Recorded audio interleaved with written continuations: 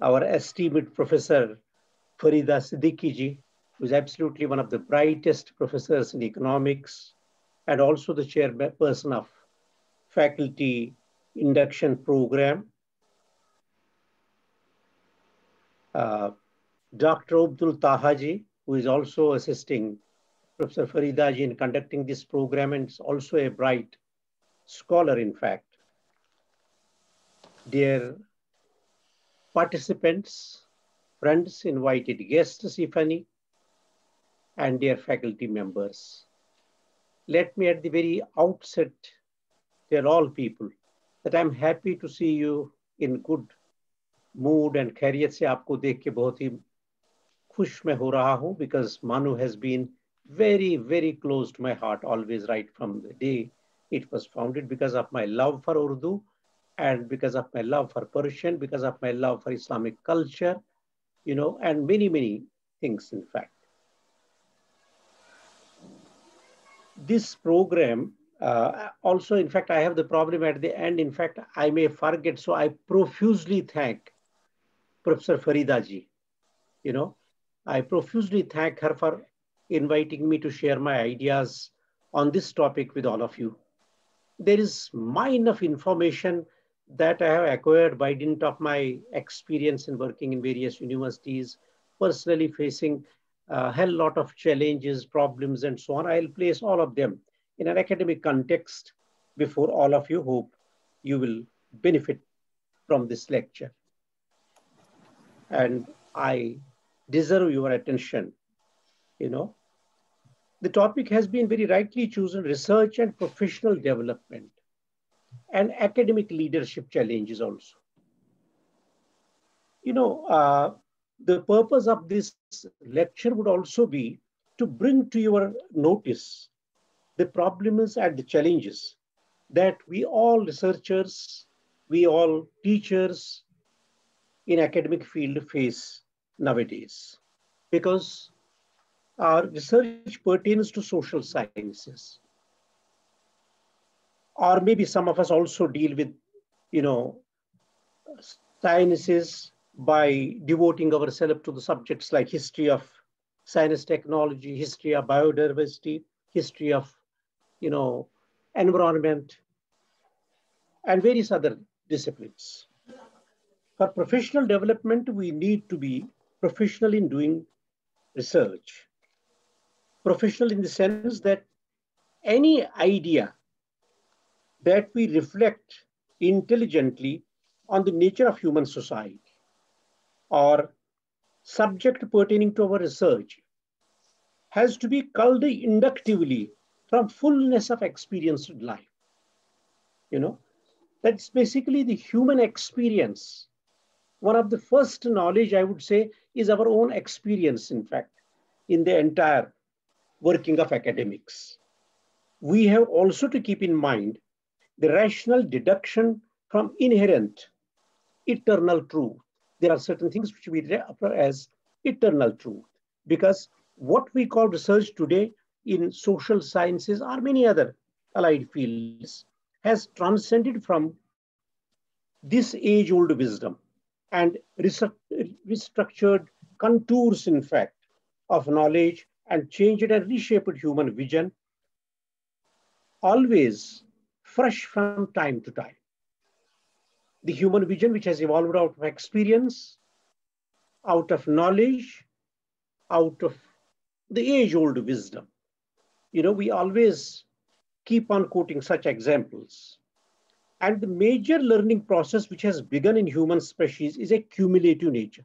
This entire process of knowledge, wisdom, experience, restructuring of vision, all these things are basically, you know, a cumulative experience which survives even death. I am a professor with experience today, I may die, but this experience will be carried forward in terms of knowledge. So knowledge does not die. Even after death also, death of an individual, and can be transmitted to next generation, as it has been happening. It is this cumulative increase of knowledge which constitutes the essence of developmental process.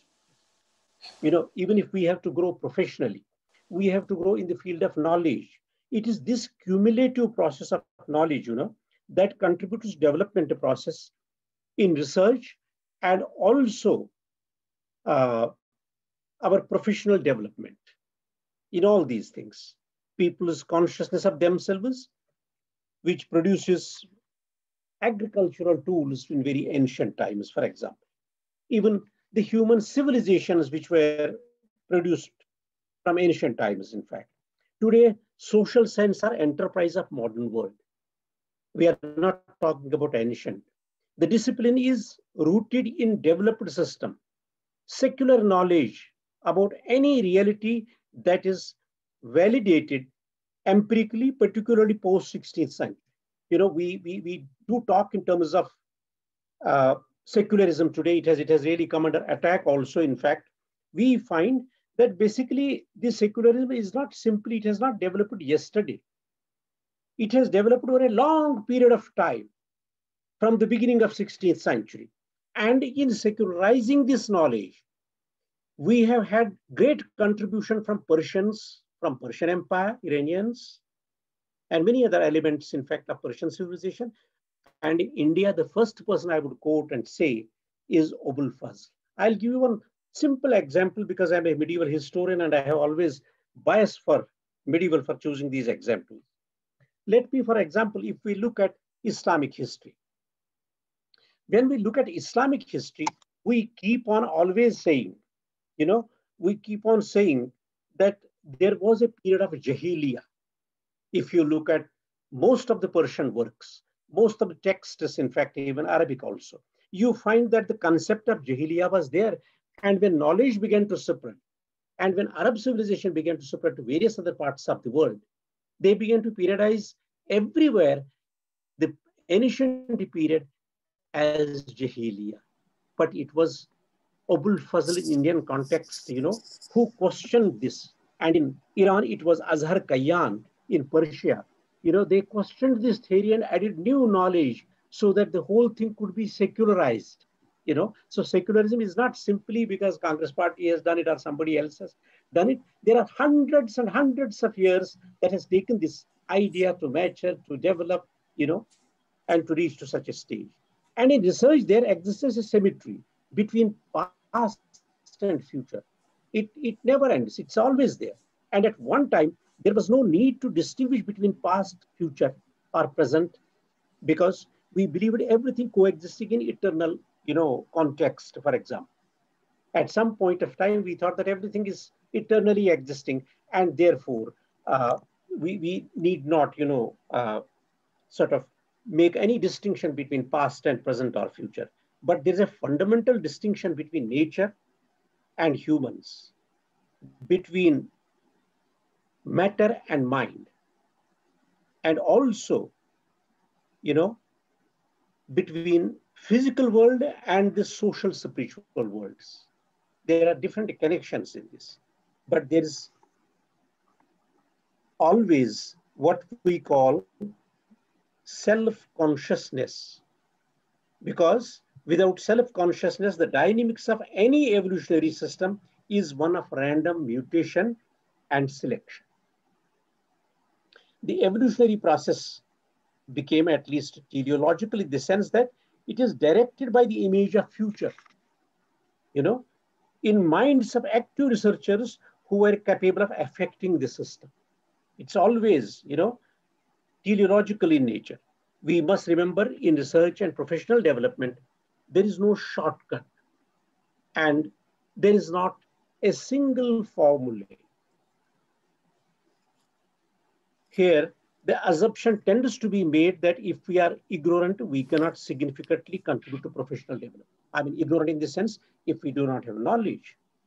We know very little, but have to know more about it constantly and keep making ourselves knowledgeable at each point of time with new ideas and new trends. I would really like to tell you an interesting thing. What is important here is that what moves the great masses of people to action until we did not know about it can be successful in research, for example.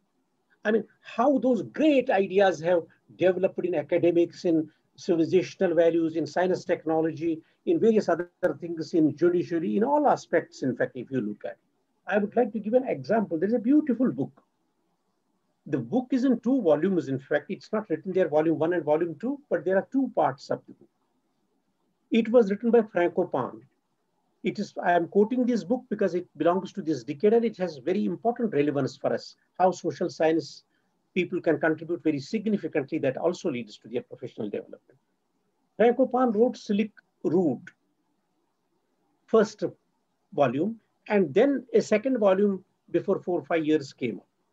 If you look at second volume, he has illustrated how Qatar, which was a small emirate or a khanate, a small country with limited resources and oil, but had no significant technology and so on, and did not have a world presence at all.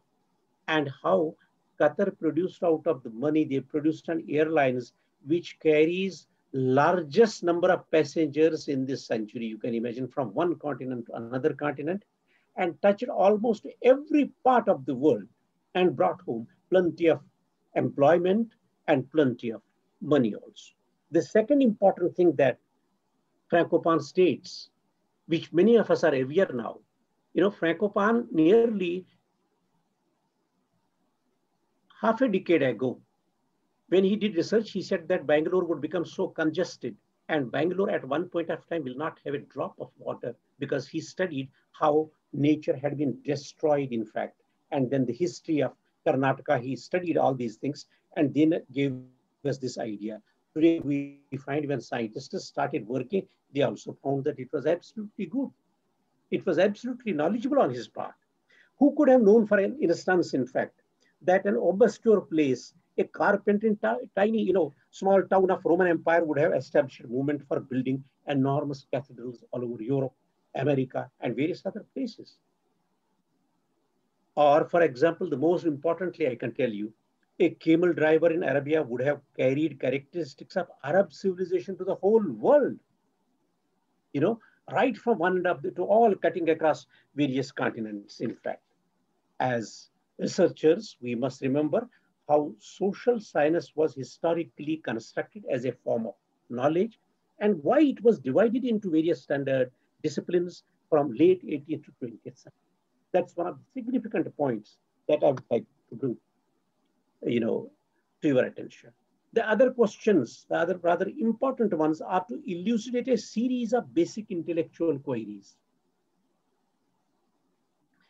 In India, there is unclarity today. I am really pained to tell you that in India, there is unclarity today in social sciences, particularly in the countries such as, ours. The question of nationalism, the question of secularism, the evolution of science, and everything being contributed to Hanuman, to all kinds of, ideas, and every bit of the growth of knowledge being attributed to religious scriptures and so on. I am not against any religion for that matter. But to say that, we alone produced the world science, to say that we did everything and the world copied us because our ancient civilization was so rich, we as historians cannot digest it, for example. We always take pride, and we are proud that mathematics is developed in India. But all these sciences, be it Ayurveda, be it mathematics, be it anything, it did not develop in isolation. From 2nd century BC, we had contacts with the Arab civilization.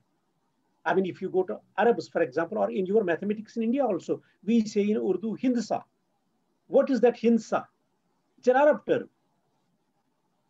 So knowledge does not develop in isolation. Knowledge developed by interacting with various civilizations. Therefore, what is so great about ancient India is basically, it may be great if some people accept it, but at the same time, we also need to acknowledge that the civilizations of Egypt, Mesopotamia, Arab world, Persian world, Central Asia, and many other countries have also significantly contributed to this idea.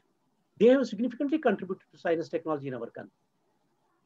From 2nd century BC, we find Indians going to Persia for the sake of learning things about iron technology. And today I say, no, Aryans were indigenous.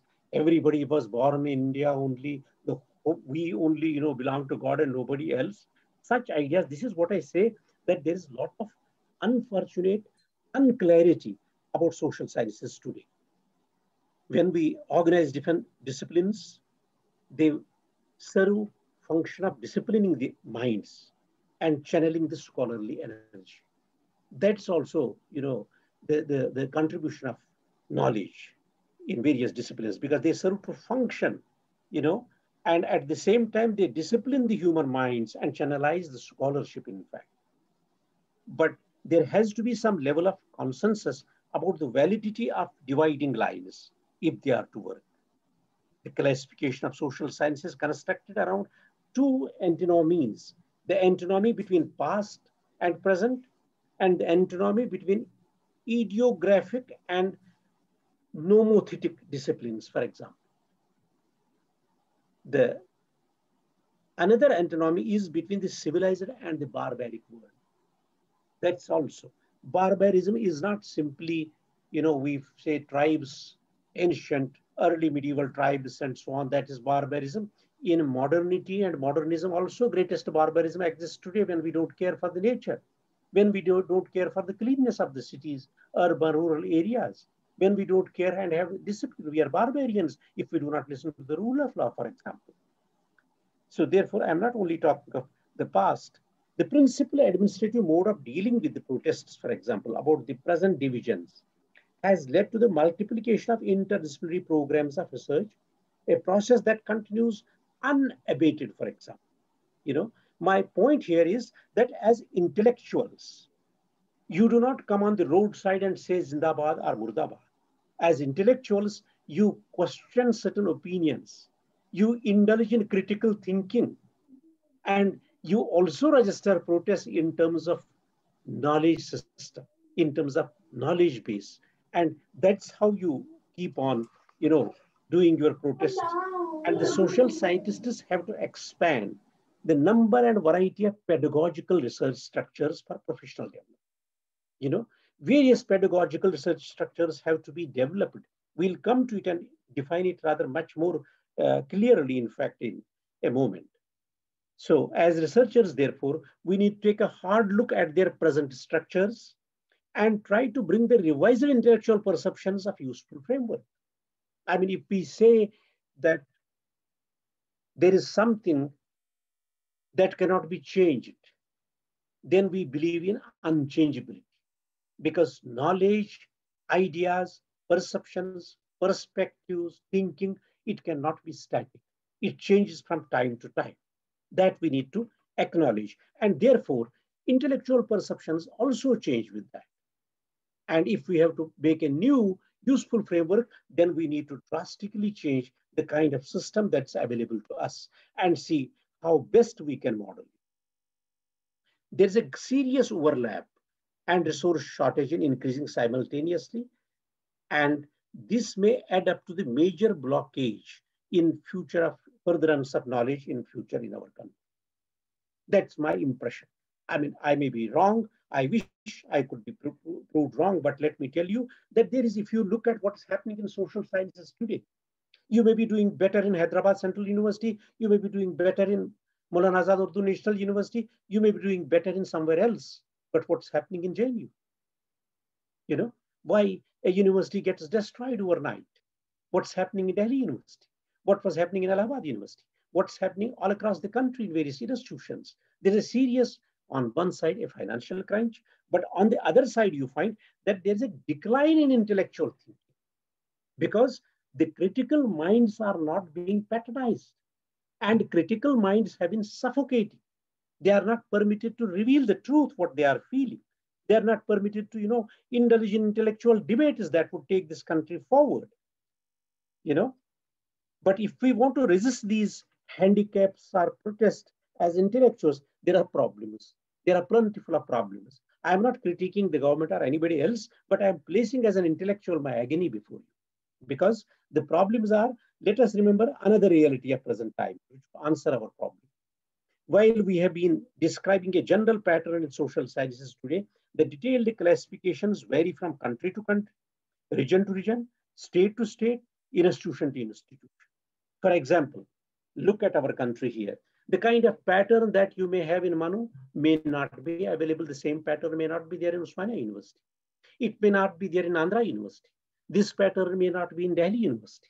You can imagine there are institutional specificities.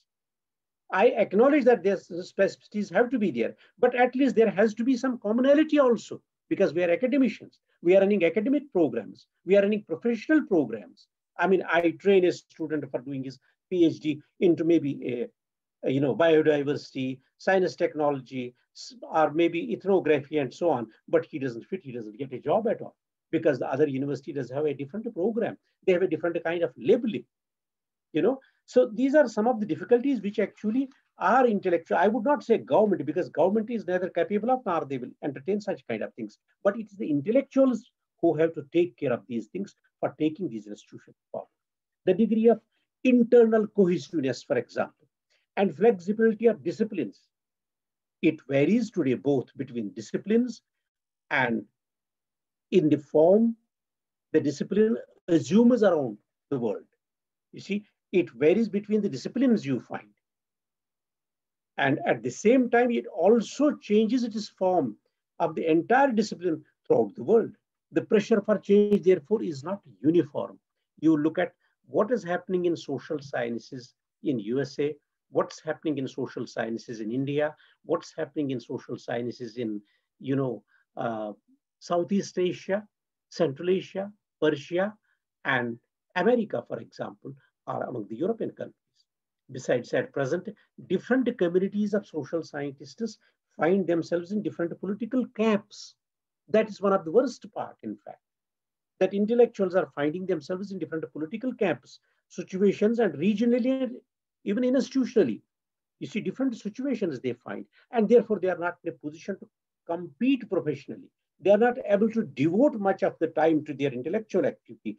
And even if they do it, they are trying to first put into their mind the kind of ideology that they are supporting or that they are opposing. So therefore, when we say the intellectual has to be as much objective as possible, that's not possible, because the level of intellectual has declined in this country for the last half a decade.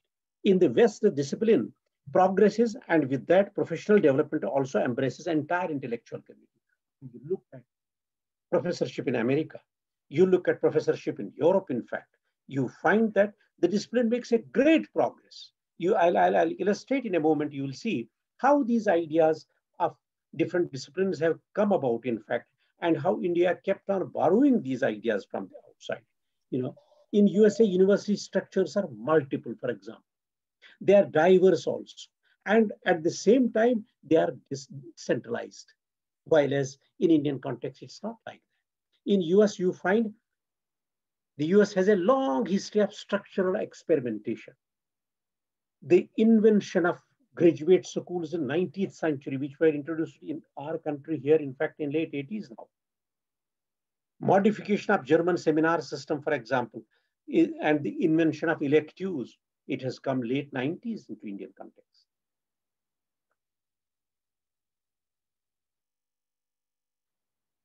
But it was available in US and Germany in 19th century. The invention of social science research councils, for example, which was also grounded in India in late 80s, in fact. After the First World War, it was prevalent in West. The introduction of core course requirement. I mean, we are debating that for the last 1 decade or so, or maybe 3 decades or 2 decades. But it was not there, because this we also borrowed from outside. The invention of area studies, for example. And mind you, when we talk of women's studies, ethnic programs, biodiversity programs, diasporic studies, if you look at, is all landed into India in late 70s. If you take almost all universities in the country, I don't think a women's studies program is there in every university. It's not there in every university, even now, I tell you. Or if you look at ethnography, for example, it's not in every university. While as these have evolved over a period of time, much, much before, in fact, in the post-World War, in other European countries and other countries also. So such kind of imaginative solutions are necessary for professional development here. We need to be very imaginative if we want professionally to develop, and need to think about what we are doing and what we need to do, in fact. In India today, many academic programs and systems are disbanded suddenly. You find many academic programs. I mean, even science technology, you go in social sciences, you see there are many programs which are completely disbanded. We have to explore the room for experimentation if we want professional development in this. For example, in Humboldt University, Berlin, the university department has become first in Europe to create a department of European ethnology. Why we not have Deccani ethnology? Why we cannot have Tamilian ethnology? Why we cannot have Kashmiri ethnology? Or for that matter, why we cannot have an Indian ethnology? We don't have such departments. We have a lack on these issues. In many Western university, physical anthropologies has been incorporated into biology. Now, we don't have anthropology in all universities. You see, this imbalances the research and development, because we may produce wonderful work, but it doesn't fit into anywhere because we don't have real interdisciplinary research to give us feedback, to give us backup, in fact. A student who does history, who does economics, I mean, if he looks into the other problems also, ethnographical problems, anthropological problems, it can enrich our study and it can provide answers and solutions to many problems of social scientists in this country, and also the society's problems can be answered, because we always say universities are created to provide solutions to the problems of society.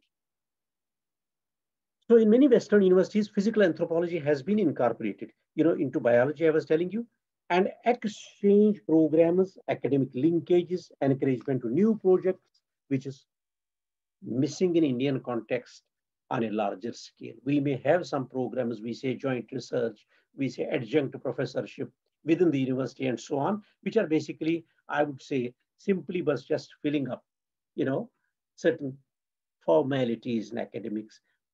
But so far as research is concerned, it's hampered.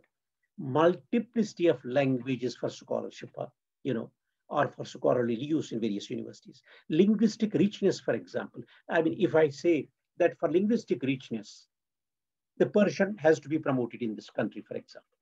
Now, Urdu, which has become an international language, Urdu is not simply a language of some people in India, for example. Urdu has become an international language. I mean, if you go to Dubai, if you go to Central Asia, you meet people different. You have, larger Indian diaspora, Urdu diaspora all over the world who speak Urdu, in fact. So if such languages have to be promoted, for example, we say Hindi has to be patronized so that a Tamilian can understand mainland politics, mainland economics, mainland society very clearly. He says, no, I don't want to study Hindi at all.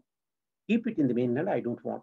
And if we similarly want mainland to learn about the Tamil history, to learn about the Deccani languages, they will also say goodbye to it. We don't want it. And that is not the approach intellectuals have to adopt. It is duty of the intellectuals that they address these issues, that this is for the development of intellectual and this is for the development of knowledge in our country. You look at, for example, our research methods have become fixed rather than open to accommodate new knowledge, cutting across divide between social and natural science. They have become totally stagnant and fixed nowadays because there is no patronization, there is no grants, there is no faculty. We don't have, you can imagine, more than a few thousand posters open in all universities, completely vacant, but people are not filling it up. It's not simply people are not filling. There's something behind the scene, happening in government also, which is not interested in this. Latin America, for example, have a look at operators institutions not beholden to traditional knowledge, for example. In Africa and Latin America, there are different independent institutions, though only few have created alternative avenues for research. What I mean to say is,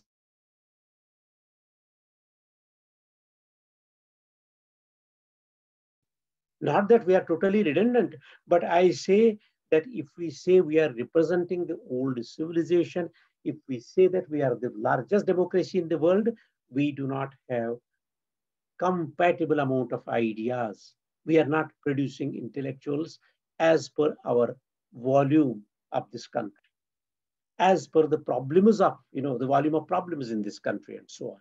So you look at Sussex University has a curriculum which is divided equally between social and natural sciences. And look at we don't have interaction with scientists within the same university. I'm sure if many of my colleagues would see that you don't have even talking atmosphere, between one school and another, because everybody wants to say, I am a great intellectual. Why should I go to Urdu learning and so on? Why should I go to science department and so on? Like, we find that in such circumstances, we have to exercise a caution, because let us exercise a caution which may have otherwise serious consequences, because the situation in India is becoming dismal. I'm not disheartening you, I'm not discouraging you, but as a historian, I feel when I look at system, I need to place my, ideas before you. Before I illustrate what qualities are expected of a leader in the field of education, what practical difficulties they face, what strategies should be adopted from time to time, which are within the purview of this lecture and my understanding, we start by examining some of the basic questions in Indian context. Because it's not simply that university, we debate about the university education, because for university education, our basic thing is that our products come from overall education system. When we look at catchment areas, it comes from different colleges. When we look at colleges, because our faculty comes from colleges, it comes from secondary education. And when we do secondary education, it comes from the primary education. Therefore, if the entire structure has to develop, if it has to bring in efficiency and dynamism into it, we shall have to look at the primary education level, which has to change in this country. Unless that is reformed, that is made better, that is made competent, that's made effective in this country, and that is made accessible, more importantly, to all the places, to all the communities, then only our higher education system would also grow better. But look at the things. Ours is, we always say, the second largest higher education system in the world. Remember, the second largest higher education system in the world. We have more than 800 universities. We have more than 50,000 colleges, maybe 1 lakh. We have public sector participation. I may add here public sector participation from 1960s. We have aided colleges from 1970s. As far back, I'm not among those who say there should be no privatization of education, because the country doesn't have resources, and therefore country doesn't have that much of capacity.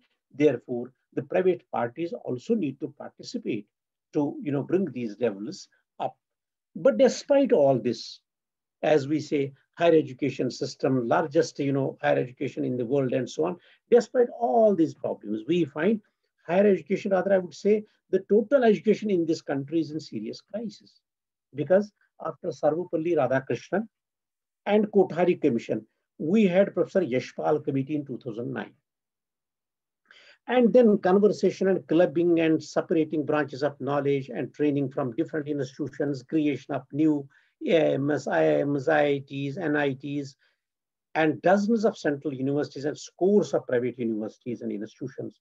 But the levels of performance has certainly, all these levels have dipped, in fact. One can imagine. The reasons are many and varied, because country has almost stopped producing the brilliant minds, in any field, for example. I'll give you an interesting information, in fact. One reason that we don't see education system as a great priority in our country. We have an approach, chalta hai chalne do, it's going on, let it go on, let it go on. People are getting salaries, some funding is given for research scholars, we have upgraded that and this, but basically we find that it is not a sector, which should get greatest priority, because this produces the human resource, this produces civilizational values, this produces the morality, this produces our defense sector people, it produces everybody and everything in this country. But it's not our priority. We also do not see it as holistic manner from primary to higher levels. If I am a university professor, I am bothered about only our PG teaching, PG research. We do not see what's happening in college, how these can be integrated. We do not realize or recognize the regional specificities that shape the overall scenario of education in this country. I mean, the facility, we say always, oh, cutoff in Delhi University is 100%. But what about in my Kishtwar area? What about in the deep, you know, uh, Kashmir area? What about in Himachal? What about upper reaches of UP? What about the tribal areas of Jharkhand and Madhya Pradesh? What about Northeast? What about Arunachal Pradesh?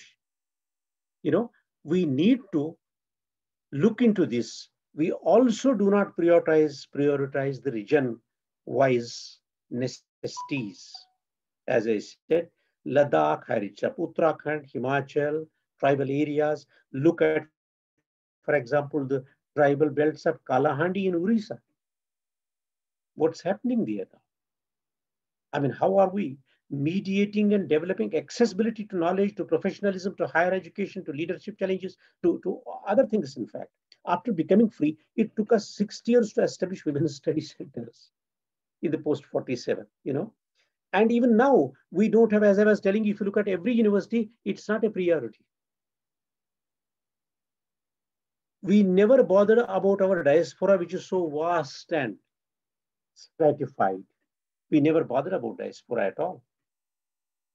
We have no human rights centers or centers for studies of natural catastrophes in the university, which are very important. We are only looking at traditional system and traditional departments that throw up some jobs for intellectuals.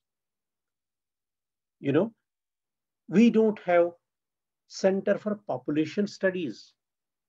The most important in this country, you know, millions of people and almost 500 million of people have got migrated from rural to urban, from urban to rural, and back to urban. In so many cities have, you know, developed so much. You are in Hyderabad, you know, it, for example, how Hyderabad has grown over a period of time, more than, you know, crores of population and so on. But we never bother about it. We have not a single, I'm not sure whether Maulana Azad University will have a population study center. I don't think.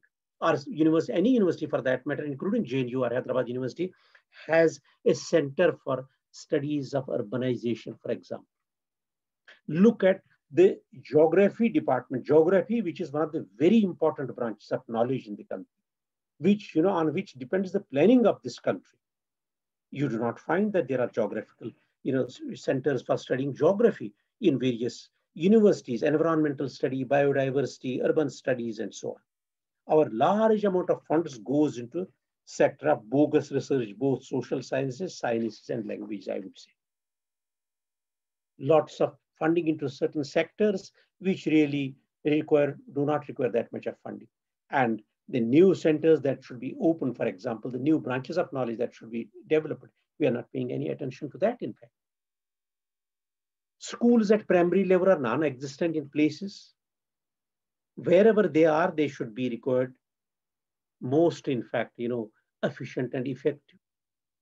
You find many societies, there are no schools, primary schools are not well cared, in fact, by the government.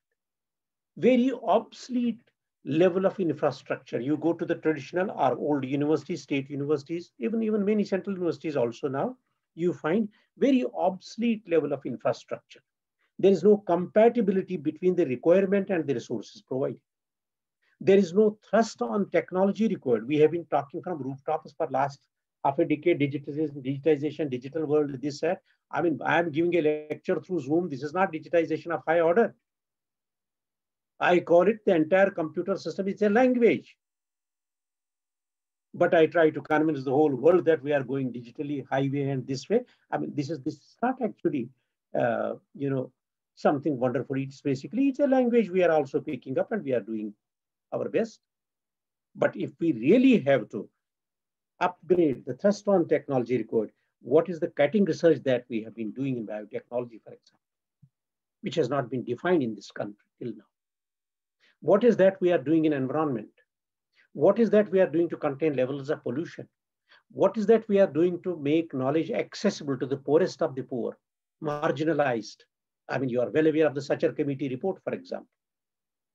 In so many areas where different communities are neglected, and yet we say, no, everybody is equal. is taken together, saath and whatever things are being portrayed before the public.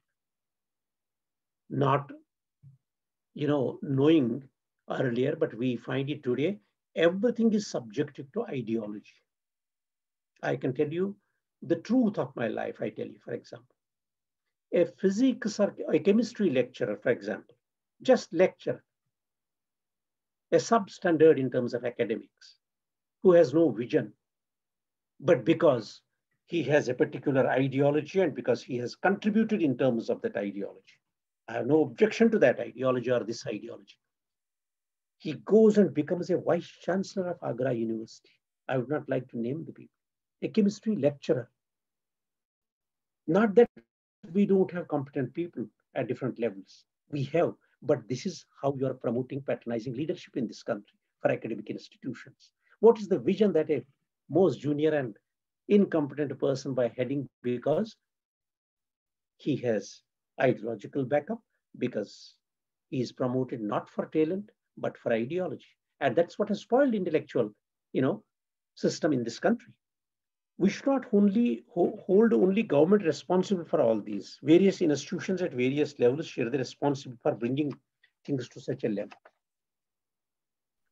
How many of us provide a feedback to Indian state at regional or state level? I have seen scores after scores dissertations being written on Vijayanagar Empire, Mughal, aspects, agrarian system, or maybe other things. In fact, though significant work has been done by Irfan Saab and many other scholars, but we need to change the track. There are many important things that Mughals did in this country, which remain completely, unstudied till date. We are not, provide a feedback to the Indian state on, as I said, for example, working on urbanization. I think one of the significant work that has been done by Janaki Nair in JNU. Not many scholars are, contributing in this field as to what's going to happen to such a large migration that's taking place. Have you ever seen in this country that school teachers come together to discuss their school problems, academic problems? Have you ever seen that the school teachers come together to discuss the problems of their building and infrastructure? Or ever they come together to debate the curriculum, the intake problems, the co-education problems, the demotivation that dawns on primary education? No. But yes, they swarm in hours when they have to demand for pay commission, for example, when they have to demand for allowances, when they have to demand for mass transfers.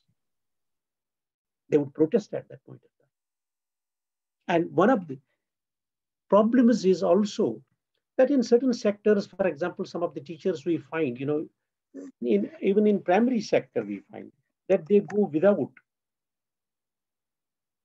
salaries for years together. We have found in Bihar for 7-8 years, the teachers did not have salary. In this country, the doctors have to protest in COVID. In Corona, the doctors have to protest in Delhi that please give us salary. What could be the worst fate of any country other than this? So teaching at primary level is a pastime kind of thing. You are located in a village school that the primary teachers have made defunct, where only a few poor students come who cannot afford to go to public or private schools or to any distant place. The same teacher runs chit fund, business, shops, at industries, farming, poultry, dairy production, and attending to his duty is a secondary question. But our country's intellectuals will not debate these issues. How many times you heard of meetings of primary teachers for curriculum, as I said, or change of consolidation or production of books or other innovations? How many times you find teachers like us intervening academically and adopting them for training? I mean, it is the duty of university teachers also to conduct programs for teachers coming from school education. But we have bifurcated the system so much that we disallow any structure to interact with any other structure in this country. Otherwise, from primary to higher education, there is a constant chain going up and down, in fact. But we find it goes up, it doesn't come down. There's no interaction. We have teachers training, or B.Ed colleges where certificates are sold. You know, we have hundreds of such institutions giving certificates that do not exist. In fact, as a vice chancellor, I tell you, when I was Kalyani University vice chancellor, one of the greatest menace in Bengal was B.Ed college that did not exist at all. When I protested against this, can you imagine? The education minister, who continues to be there, Partha Chatterjee, he opened a university separately for B.Ed college affiliation. And mind you, I can bet with you, you go and look at B.Ed colleges in this country, they don't exist. Many of them do not exist. But the bills were passed centrally in states and other places because certificates are being sold. So therefore, what it leads to, the private parties are there who are opening schools, colleges, but they do not indulge in it philanthropically. As happens in other countries, that's how Harvard has come up. That's how Stanford has come up. If you look at Stanford, if you look at Princeton, if you look at many other universities, there's a beautiful book. It is the American, basically, I would say not drug lords, the fellows who were doing opium business in China, when they earned little more, they invested that money into founding these universities. That is the philanthropy. That let part of our investment go into, because it would benefit the larger society. And today it helps and benefits the world society, because Stanford, Princeton, they have provided, you find in economics, in fact, Professor Faridaji must be knowing it, in economics in Princeton, there is a beautiful, economics department, wonderful academic, which has produced Nobel laureates. And if you look at our country, the private parties, they are fleecing people. They are putting high fees. There are no playgrounds. There is no infrastructure that should be there. But they are exploiting society and not doing philanthropy. Destroying creativity. We have the armies of young men and women migrating from villages to towns, town to town, city to city, region to region, in search of sustenance today. Why is it happening on that larger scale? Because the country's education was not planned. Because the country's policy planners never bother what kind of planning should go into it after Kothari Commission, I would say. Nowadays, a new catchy term has been coined as skill development programs.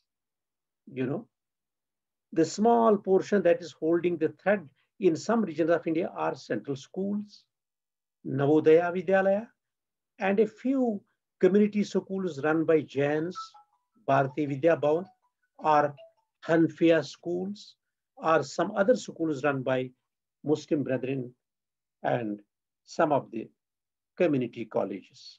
Looking at the private academics like Akash, look at academies, Ramaiya, the coaching centers at Kota in Rajasthan, and almost all cities, just because it's a reserve bank for them. They manufacture money out of it and only push people into engineering medicine. That's only happening. What about other fields? It's not simply the government's problem here. The problem is a public. The problem is that intellectual is not debating that society is basically becoming unbalanced. I call them IDICYG institutions. That means institution for destruction of intellectual capacity of young generations. All these coaching centers, ICFI, so many other, such shops which have been opened, and there's no restriction on them because they pay huge amounts of money to the government. Obviously, they get their licensing, they get their permissions, but at the same time, there is no regulatory authority looking into them, and the entire thing is resulting in destruction of institutions and young minds in this country. Mind you, they are patronized by politicians, bureaucrats, policymakers, government, and they also pay for election funding, for example. There's an interesting nexus. Many industries invest in secondary schools and colleges to seek tax relief. And they say they are doing charity, because if you look at any industry in this country, right from Tata's downwards, you'll find every industry has a school. Every industry has a college. I mean, the biggest joke in this country is that a university which doesn't exist at all, which doesn't exist even on net, is given the status of eminence. What are the intellectuals of this country doing here?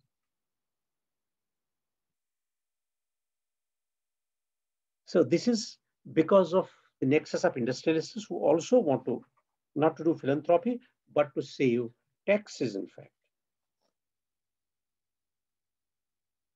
If you look at the policy planning, look at the planning, it's all indoor. There are no country or region-wise or institution-wise discussions, seminars, debates, opinion polls, surveys.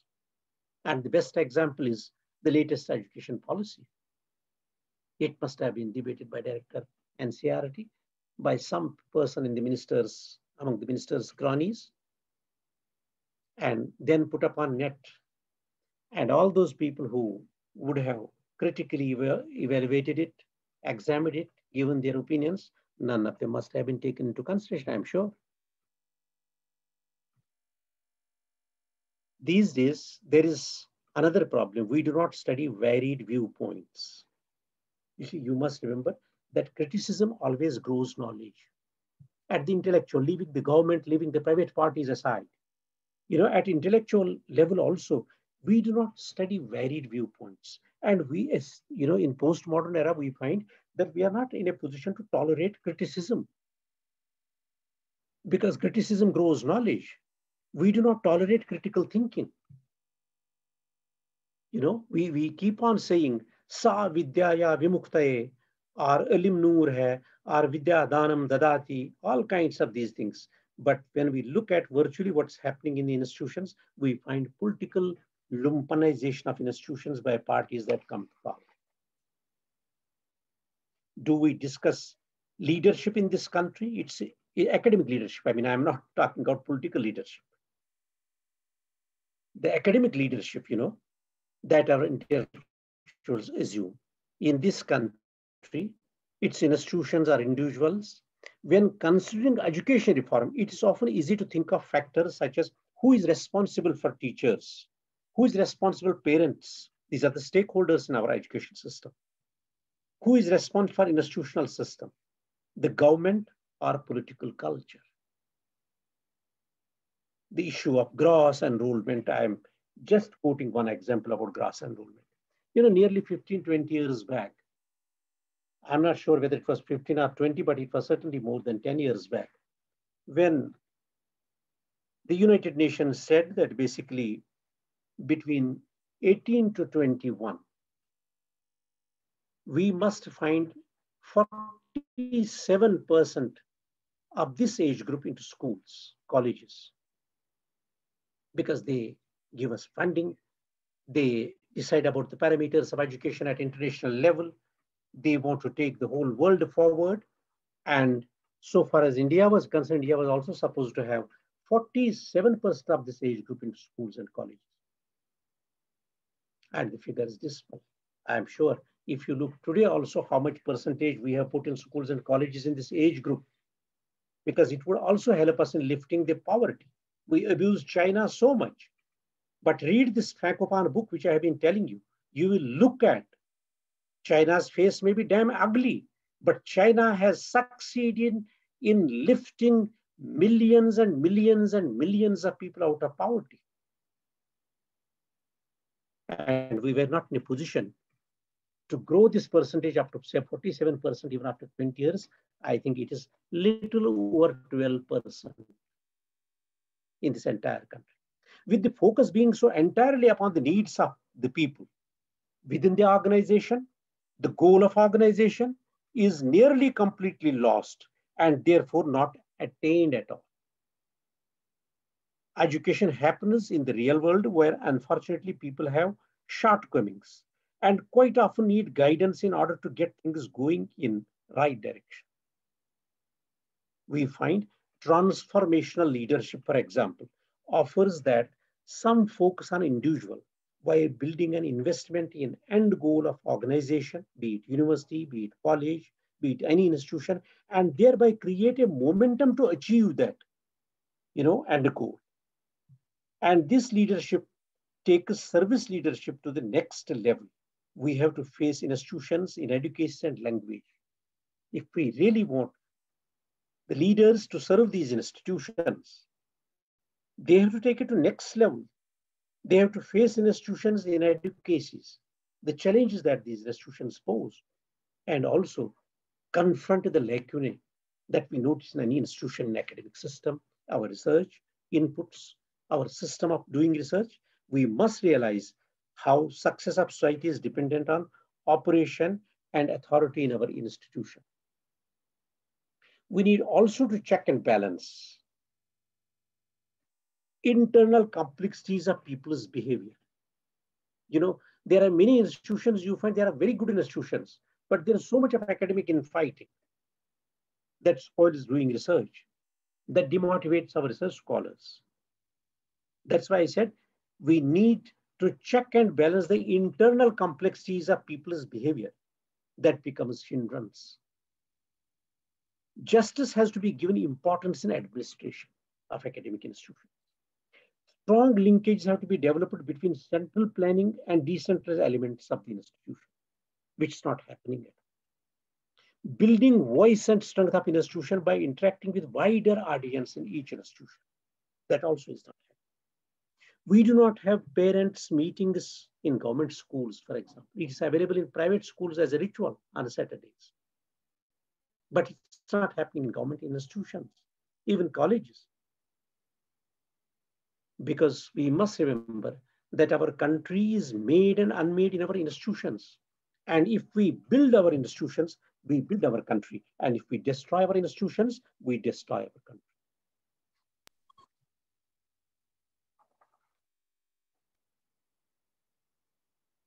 Friends, there are varied problems in academic leaderships and strategies that academicians should involve in running higher education institutions, departments in our country that work in different environments all over the country.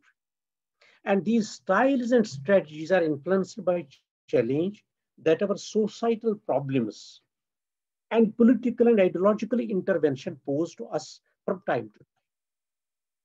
We find that our educational institutions from primary to higher level are supposed to mediate education to vast sections of students who come from varied social, economic, and cultural backgrounds.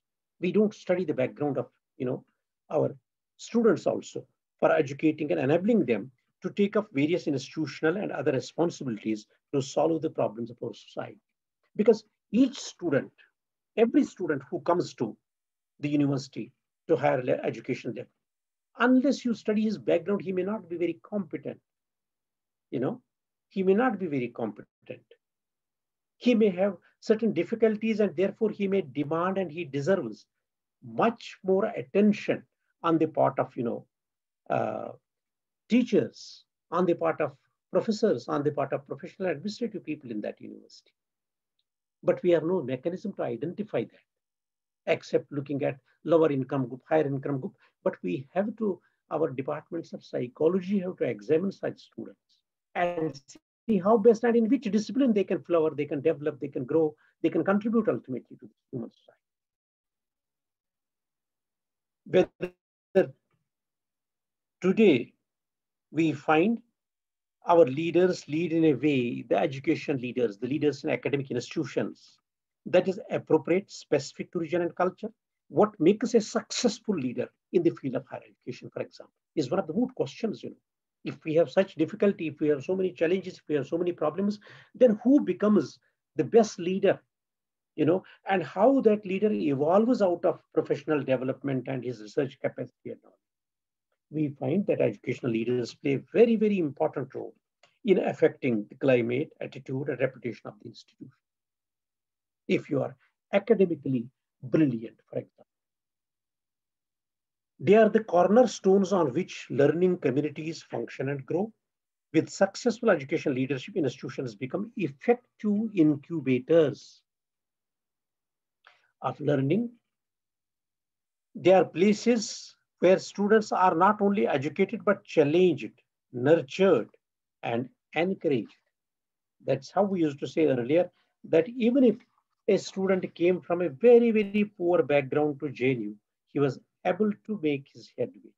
I think to some extent it was in Hyderabad Central University also. And maybe MANUU also has, sort of evolved such kind of a system, because that depends on the understanding of the community of students, the community of teachers, with a broad mind and sincerity of purpose. On the other hand, poor or absent educational leadership can undermine the goals of an educational system. When an educational system lacks a strong foundation, for example, and direction, learning is compromised and society suffers in the long run. So therefore, then what do we do? How do you truly become effective in providing this academic leadership in your institution? While there is no one solution to the successful leadership, there are certain strategies, there are certain methods, there are certain skills, traits, and beliefs that many of the most effective educational leaders share in this country. Effective leaders build and sustain community partnerships. They leverage those partnerships to cultivate inclusive, caring, and culturally responsive relationships. But look at our institutions, what's happening? We are discriminating nowadays between the rich and the marginalized. We are discriminating, which teachers should never do in education system at all. We are discriminating between Hindu and Muslim. That's the saddest part, what's happening in this country now. You see, we are trying to reshape the whole thing by totally obliterating what Mughals have contributed to this country. What people earlier have contributed to development of this country in medieval times, for example, we are obliterating that today. And that's the saddest part. No intellectual should feel happy about it because history will never excuse us. So therefore, this is an essential component of effective leadership, to develop, cultivate inclusive, caring, and culturally responsive relationship. To build these community networks, it's essential that the leaders are visible in their institutions and community and develop trust and create a sense of transparency, and a shared purpose with all stakeholders, be they teachers, be they parents, be they community members, be they students, or other stakeholders.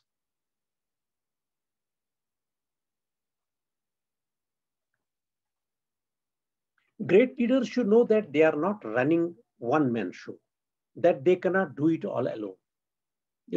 Be it any vice chancellor, for example. No vice chancellor can himself and only can run the show. None of the vice chancellors, because it's a group of teachers. The vice chancellor should first of all feel and try to understand that I am a teacher and that I have to take everybody along.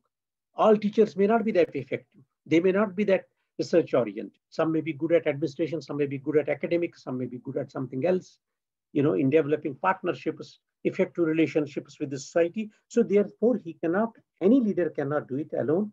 It's a teamwork. They should realize that they must surround themselves with great colleagues in the institution. Not only that, they must fully support professors and staff by encouraging them to continuously learn, develop, and perhaps most important is to become leaders themselves. You need to have all these qualities. You need to have a strong strong knowledge base. You need to have a strong exposition. I'll give you an interesting example here. We have in Hyderabad, we have had a great intellectual. In fact, I have personally met him many times. We have had a great intellectual who became UGC chairman, Professor G. Ram Reddy, who had a very wider exposition. In this country, it is Professor G. Ram Reddy who introduced the system of distance education, and it was not there. And he opened the first open university, that's available in Hyderabad. And then it spread to other places and so on. He was the first vice chancellor of Indira Gandhi National Open University. This is educational leader. Here is a leader, who had a wider exposition, who had wider understanding, who had a wider knowledge base, and then he tried to explore things and, gave expression to his vision. And that's how distance education in this country came about. And this distance education in various universities, right from, Kerala to Kashmir and many other parts, Gujarat to Rajasthan to other places and so on, you find it has very significantly contributed in making education accessible to people in various corners of the country. We also had, for example, you also find that it was he only who, gave some impetus to women's studies, again from Osmania University. We have the same person who gave impetus, and for the first time we find that in Hyderabad University, he opened up a diaspora center. And we don't have diaspora center in more than a couple of universities in India. Look at the amount of population that's every year going out, that's facing problems, be it Middle East, be it Europe, be it America, be it any other place. During COVID, you have seen, but we don't have centers to study it. And the government is silent. They will do a deep prajulan. They will light a lamp on the day of what they call some Pravasi Bharati Divas and so on, and it ends there.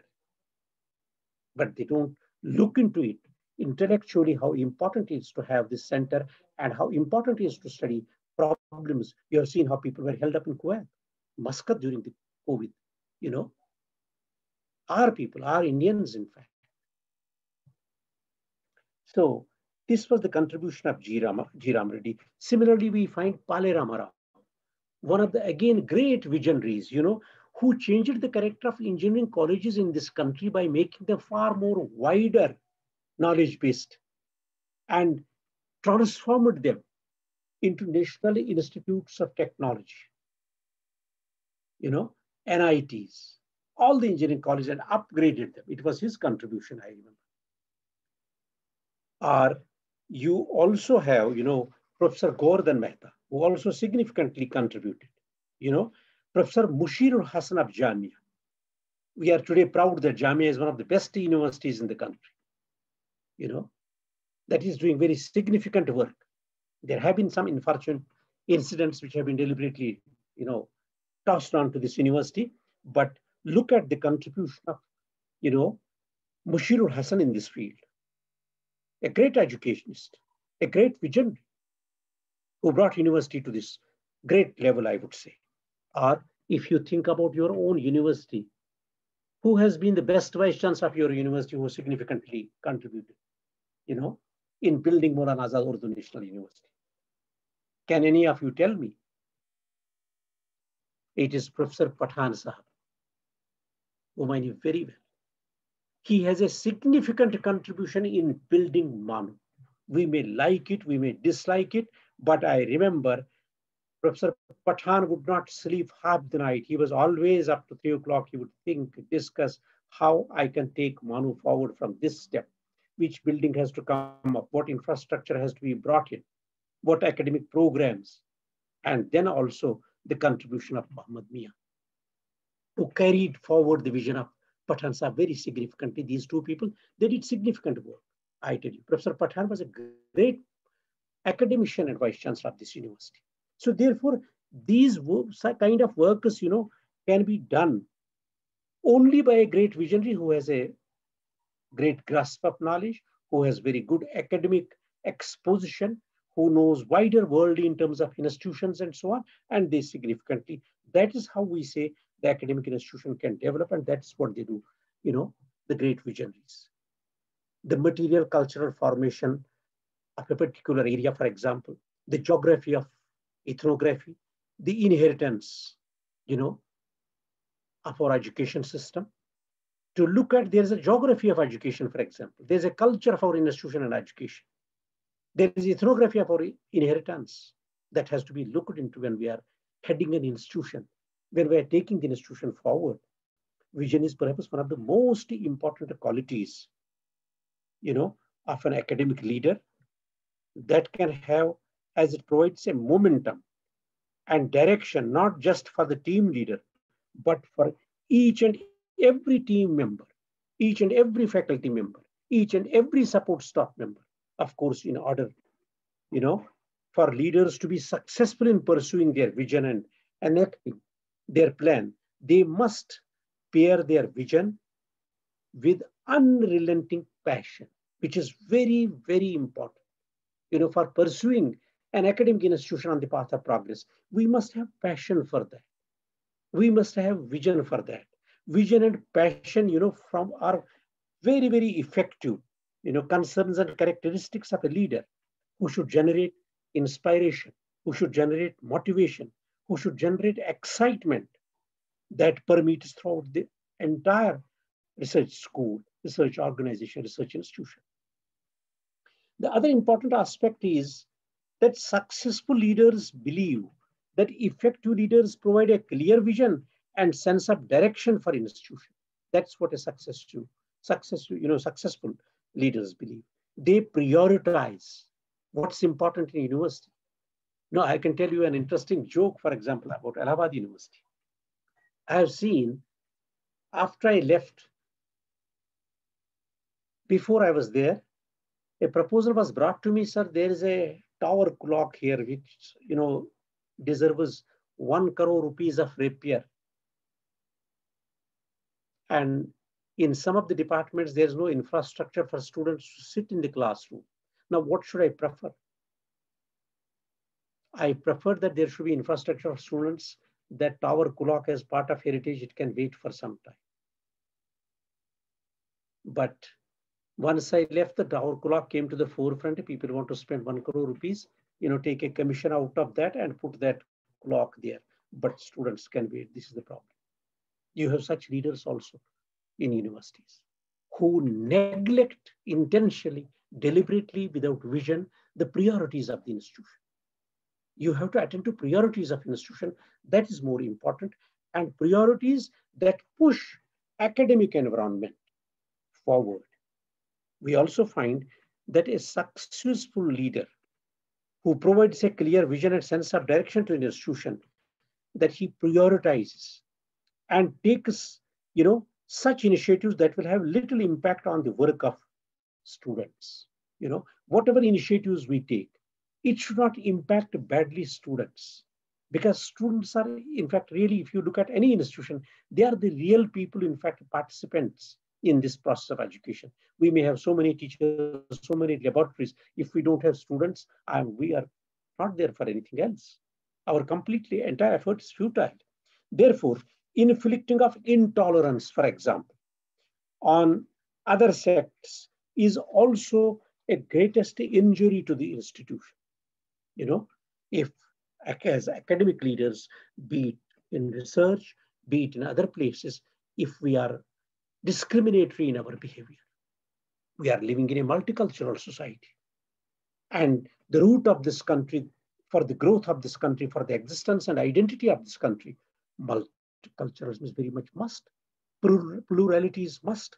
Therefore, we should not discriminate, on the basis of institutional levels, like say that this is a MANUU, this doesn't concern to majority community, and so therefore leave it aside.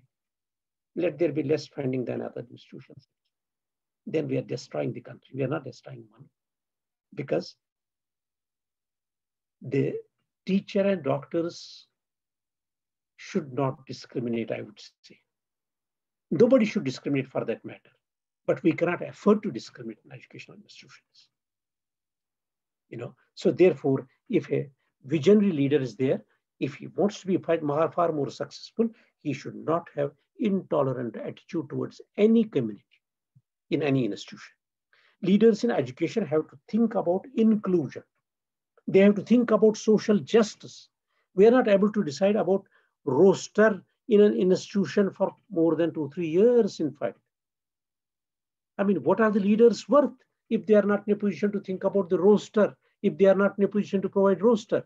I have found in institutions where some people, in caste groupings, you find that they want to play with roster to see that their community gets more posts and somebody else's gets less. And it becomes a battleground. We must follow rule of law. We must follow the more academic morality. This is the kind of discrimination that I have seen personally in various institutions existing. So therefore, social justice also is the responsibility of leaders. Advancing people's welfare should be the greatest responsibility of all of us as teachers, as professors, as leaders in education, by voluntary means and not by force. It can't be done by force, because we must always remember that when I say what is my good is not my community's good. My good is what is good for public. Public good is our good. That's what we should always think, that public good is, we are part of that, and public good is our good. So leaders with complete service motive take the focus from the end goal to people who are being led. There is no sense of self-interest on the part of only the interests of an institution.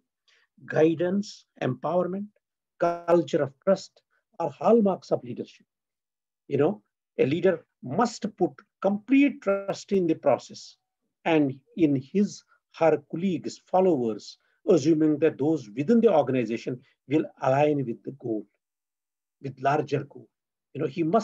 He should put in trust, because they are permanent, residents of this institution. They are the permanent, pillars of the institution, because vice chancellors come and go. That also, registrars come and go, officers come and go. But the pillars of the institution, teachers, so therefore they all should be patronized, and their interests, students' interests, are primary for any institution. Guidance, for example, empowerment, and culture of trust are hallmarks, as I said, of leadership. And a leader has to be just, but he has to be also at times very stern about certain issues of behavior, for example, in universities. So I was talking about that the leaders sometimes of academic institutions have to also be stern sometimes, because they find different kinds of behaviors on the part of teachers, on the part of students, and some that create sometimes problem for the institution. And I have discovered the best example. So long as Ashoka, the great ruler, was stern, in fact, a little more disciplined in his behavior, we found that the kingdom was really growing. And the day we find he talked about morality, religion, other things, we find that it declined. It declined so drastically that the entire Mauryan Empire, disappeared in the process. So therefore, the leaders shall have to take lessons from that and, look into that.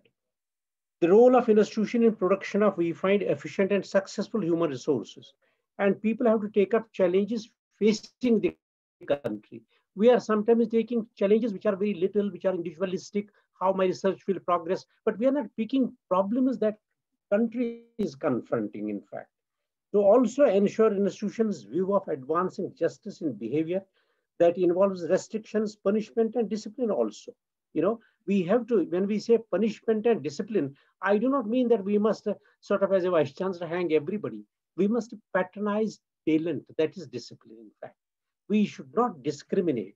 Then other question that also confronts us: does the role of leaders and the nature of strategies academically involved in higher education help institutions to assess their progress and lead them in the way that is culturally and pedagogically responsive to the stakeholders, or to the strengths and the needs of the institution, for example. You see, for example, you people are dealing with, Professor Dr. Taha, also with this question of inclusive. You see, inclusive approach provides all students with access to flexible learning, choices, effective paths for achieving educational goals in spaces where they experience a sense of belonging. That's important. This was one of the important things that Partha Sarthi and earlier, vice chancellors worked in JNU as leaders of the institution, that it created a sense of belonging, in fact. The best educators know this, and they prioritize inclusivity, creating safe learning environments that nurture every student. Then also the leaders, they prioritize inclusive learning also typically, that they believe every person can contribute to the greater learning community. And therefore they encourage collaboration between faculty and students. One is between institution and institution, but there is also collaboration between faculty and students. If you go to the Western universities, you will find many professors, they allow the students to stay with them in their own houses.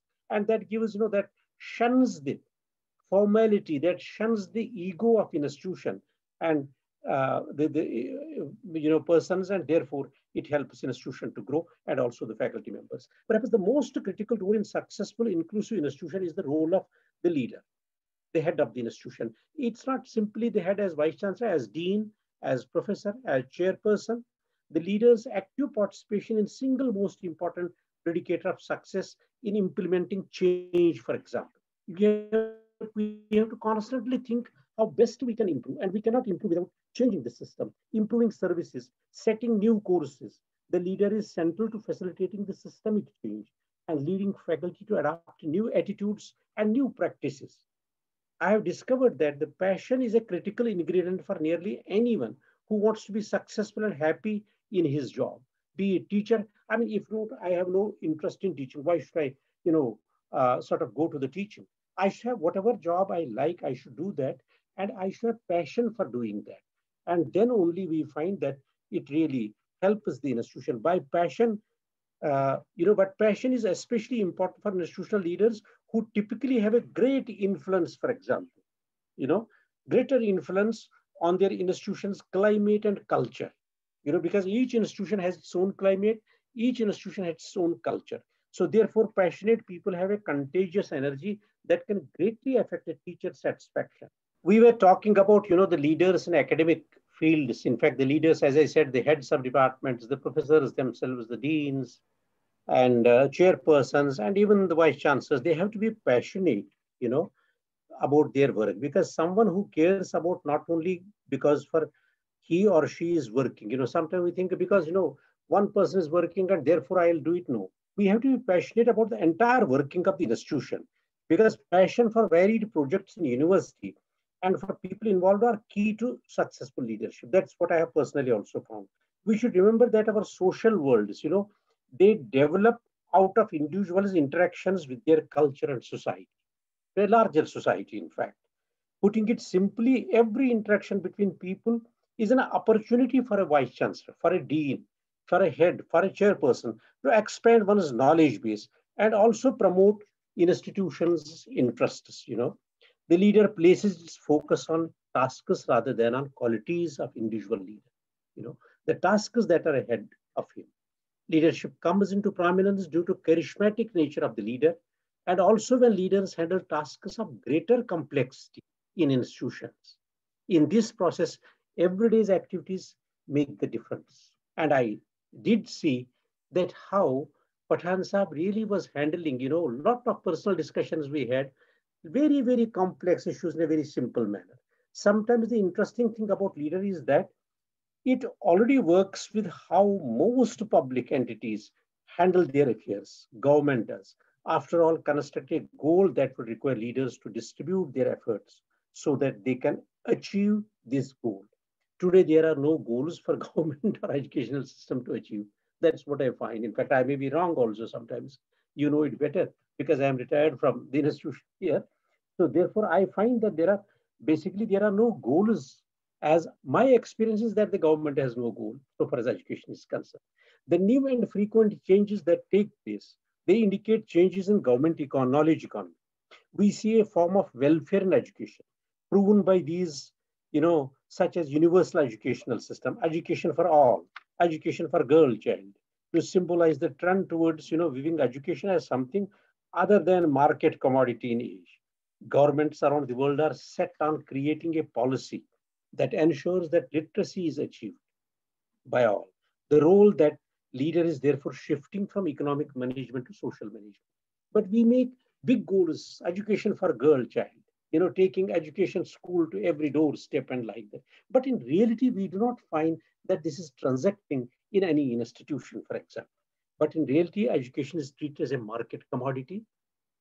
Look at recent bill I was telling you. Recognition was given, in fact, 6-7 months back. I think not only 7 months back, a year before, when Javadekar was the minister. Education bill was passed regarding B.Ed colleges. As I earlier also said, if you look at, there are hundreds and hundreds of colleges that don't exist at all. But the bill was passed, for giving the degrees. And this goes as an academic investment into our primary and secondary education. What will happen to the future? What kind of, intake the universities will have? Ultimately, we find that a leader in higher education blends several leadership qualities. Unless he does that, he's not a leader.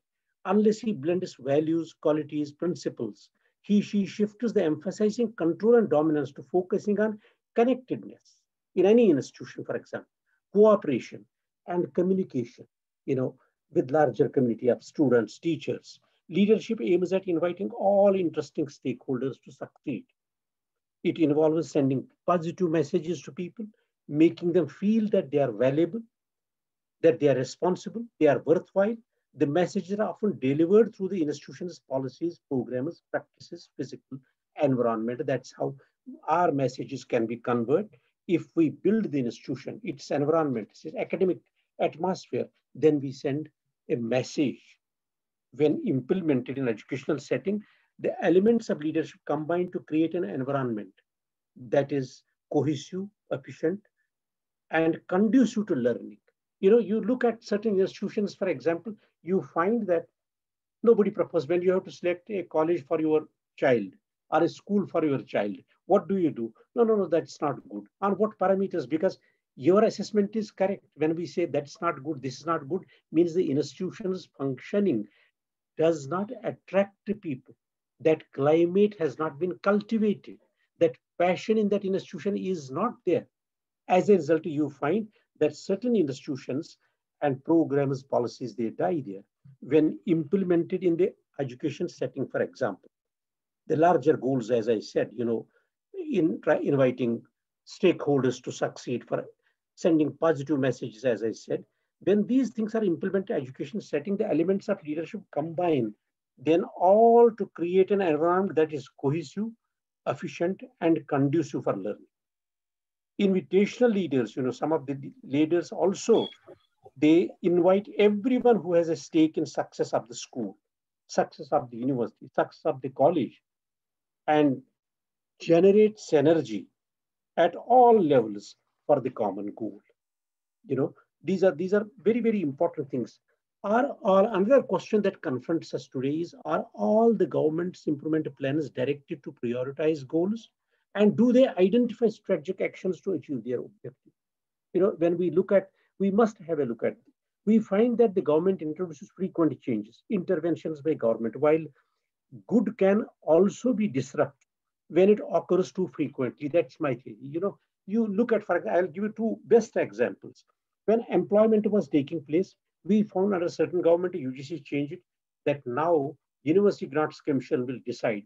Does University Grants Commission have all the wisdom to decide about different academic journals? What are the journals to be included into career of academicians? And this was so frequently changed that it disrupted the whole system. We find during that lot, many institutions, people were not in selection committees able to decide how to pick up the talent, because many journals were there which were completely bogus, overnight manufactured. This is what government policy does to education when there are no experienced people to look into this. Are the question of, for example, roster system and reservation issue. You have seen how many ordinances within 1 year, I think 2019 or 18, were brought in, when selections had to be done on war footing in different institutions, which have not taken place in many universities of the country, except Hyderabad and maybe Jamia to some extent. But they have not taken, because the reservation issue was taken to court, and government could at some point of time intervene for the betterment of this country. So in the case of educational institutional leadership, it has been documented that frequent turnover results in a negative climate. The turnover results, if you look at frequently these changes, it results into negative climate, which in turn has a negative effect on student performance, which has negative impact on employees' functioning. I have seen it very, very, interestingly in my university, for example. One of the vice chancellors there, actually, I would not like to name him, in fact, he prioritized and ordered few crores of rupees to be spent and made planning for this. And we found that there was no money. The money had not come from ministry, there was no money, but he entertained planning all this and paid huge amount of money to consultants, while as it was not there. And as a succeeding vice chancellor, I had to resolve those issues, in fact. You can imagine. This is what happens to institutions when you have people who have very limited thinking, in fact, for the institutions. So committed and effective leaders who remain in their institutions are associated with the improved institutions' achievement. As a corollary, we find that the leaders' turnover is associated with lower gains in student achievement. Leadership turnover has a more significant negative effect in the high poverty areas. low achieving institutions, the very institutions in which students most rely on their education for future successes, in fact, we find that the negative effect of leadership turnover suggests that the leaders need time to make meaningful improvements in their institutions. And these meaningful improvements cannot be done overnight. They need to be done over a longer period of time. That takes 3 to 5 years to find a new leader for the performance to rebound to the pre-turnover level, in fact. Agitationism, for example, demotivation of workers, and that emboldens thieves also who want to plunder the institution, in fact. I mean, education has dipped to such a level that vice chancellors in some institutions have to take a round whether the teacher is taking class in some of the institutions. It may not be the condition all over, but in some of the institutions, it has dipped to such an extent because of demotivation, because of agitation. So therefore, the best leaders, therefore, in education field are willing to commit to and preserve an institution despite obstacles or challenges. After all, realizing a vision does not happen overnight. That we must remember. True transformation takes time. When you talk in terms of professional development, when you talk of research, when you talk of becoming an academic leader, we find that this transformation takes a longer period of time. A leader's commitment displays not only passion, but dedication, which can have a tremendously positive impact on our university system and university culture. So as an educational leader, I know the failure can be the greatest teacher. If we want to learn in any institution, I would personally say, I have always learned only from my failures and the failures of others. So therefore, failure can be one of the greatest teachers for all of us. Even as teachers also, just as teachers should encourage risk-taking amongst their students, their research scholars, in order to spur growth. Truly effective leaders encourage risk-taking amongst their colleagues by creating a kind of supportive environment, that rewards not just successful ideas or initiatives, but effort as well, no matter the outcome.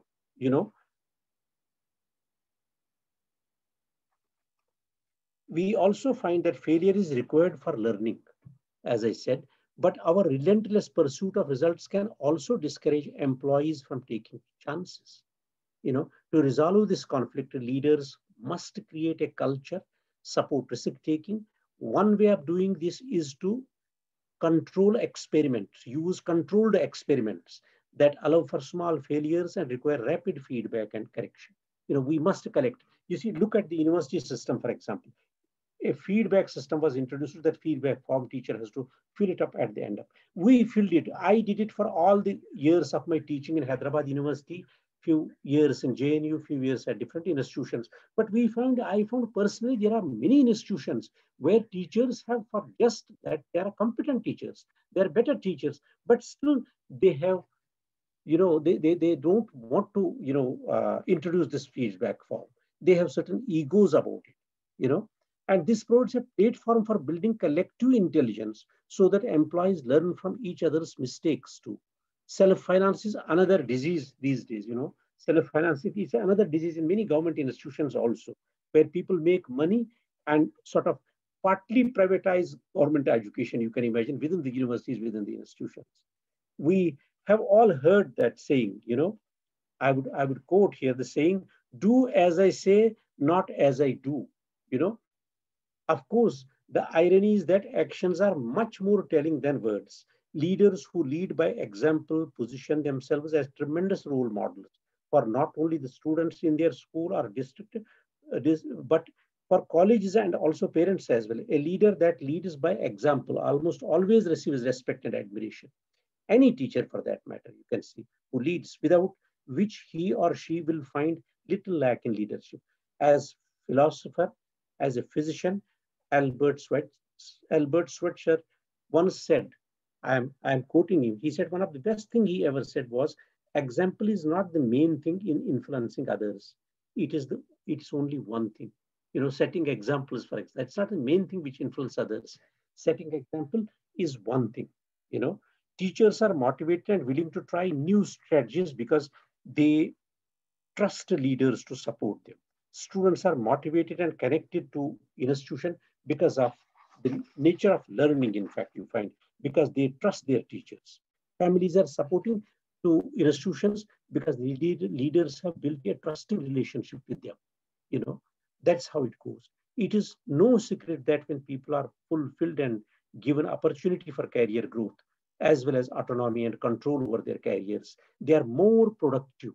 This also we have seen, more engaged, and also more effective overall.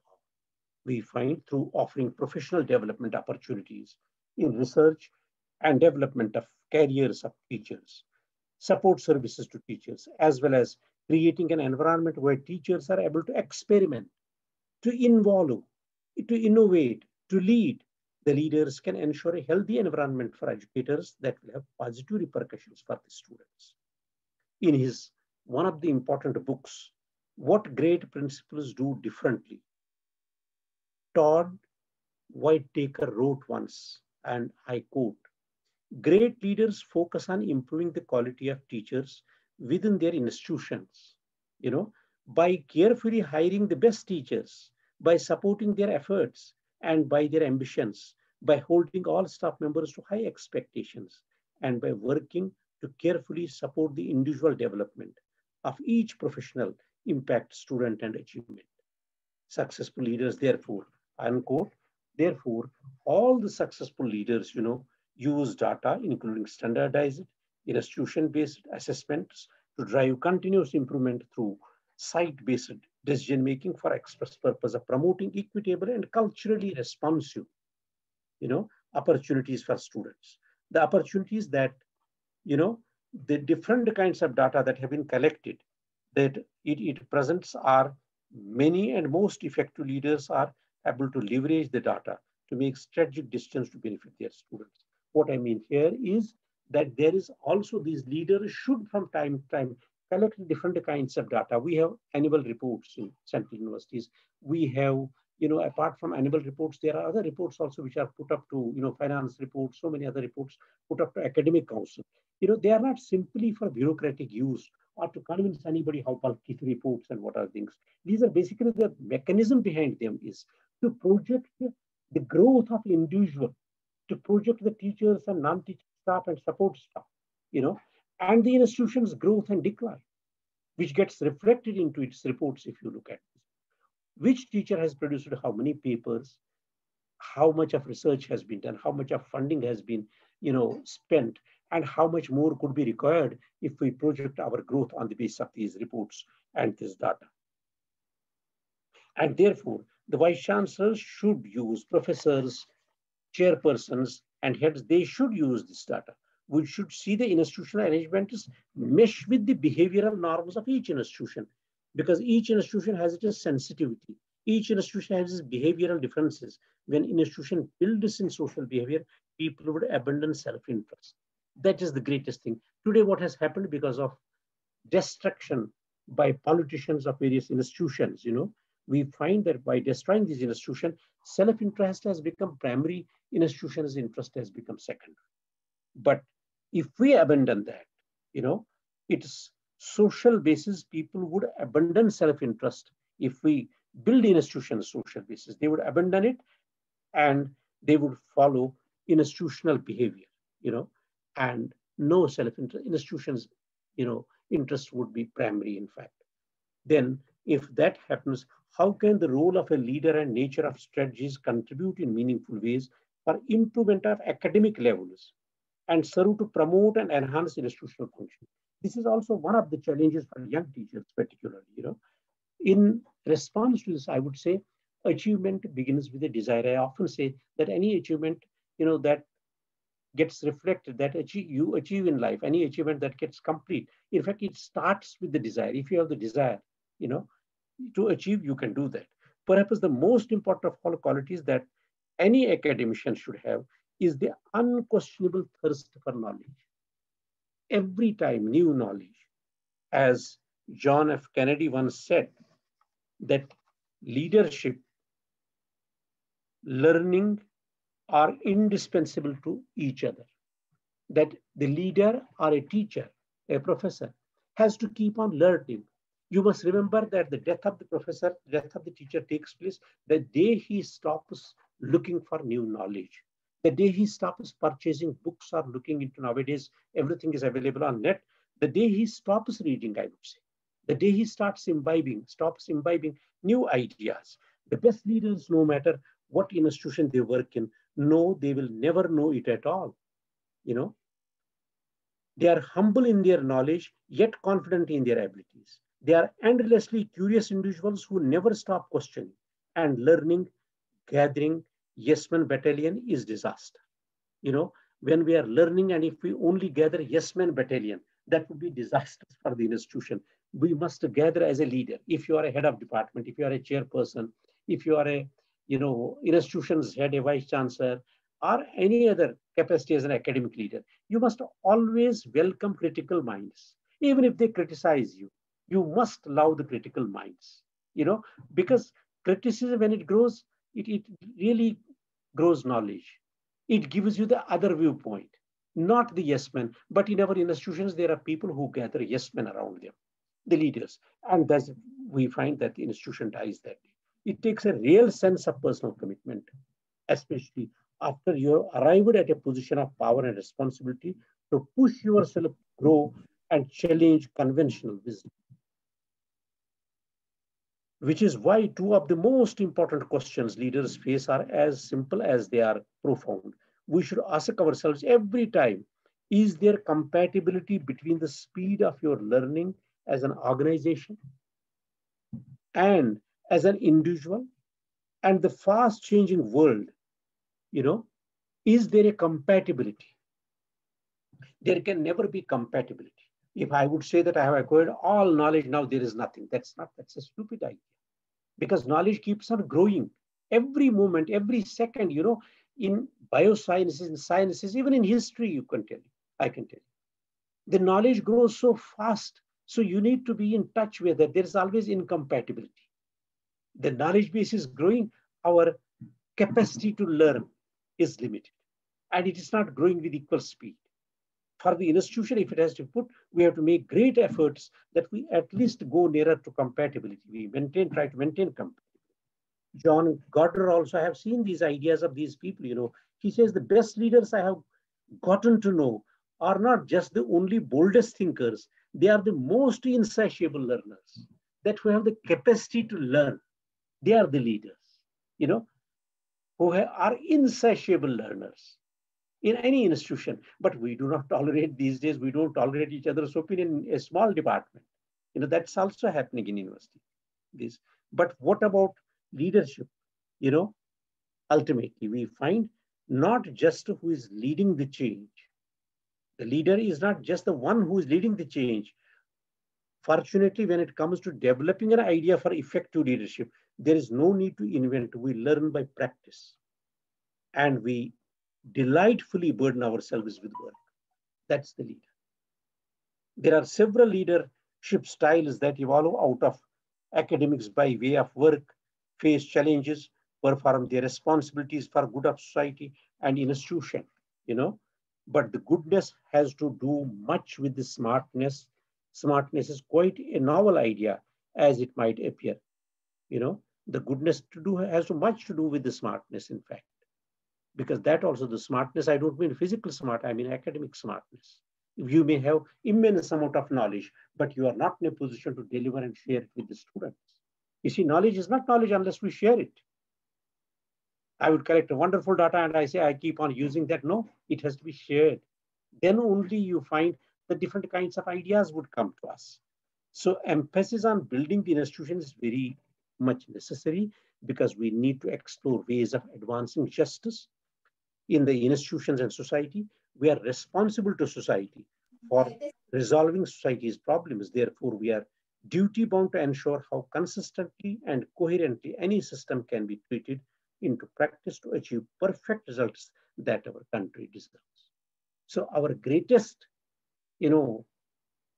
desire as academicians should be not simply that I will become associate professor, assistant professor, like that, should be to create a knowledge base and involve in such goals that pertain to our institution for the public good, for example, and how consistently and coherently we do that, that is what is important, for achieving the wonderful results for any particular institution. Therefore, we have to pool our enthusiasm, our knowledge, our sharing of knowledge with other colleagues, and consistently make efforts with great passion for learning things that are not, that we are not knowledgeable about. So that is what will make you. Your professional development automatically takes care of if you really want to pursue knowledge, consistently develop new ideas, have a great vision. You see, for example, in our university system, sometimes we get disheartened, many of us, in fact, we design a program. In many universities, we find, unless there's a government okay, whether ICT has a permission, whether UGC has approved it, we don't have that kind of decentralization that exists in the West, in American universities. I'm telling you. You see, for example, ethnography, I was giving you an example, is a great discipline. Geography is a great discipline. Population studies, urban studies, women's studies, diaspora, they're new. But we will not get funding unless UGC gives a stamp on this. I think that all serious institutions have to take note of this, that unless in our country there is decentralization in these academic institutions, and the teachers, the professors, the academic leaders are permitted, allowed to take their own decisions how they can take the research forward. Unless that is being done, the country is in great danger, I would say. I again thank you all for patience. I am extremely sorry for disruptions because we in J&K don't have 4G. Even now it's not working, even though government shouts from the rooftops, we are in difficulty. And therefore, I thank you profusely for your patience, for your understanding, and a million of thanks to Professor Faridaji. She is one of the absolute finest economists of our country, and Dr. Taha, who is also a budding and brilliant scholar. Thank you all.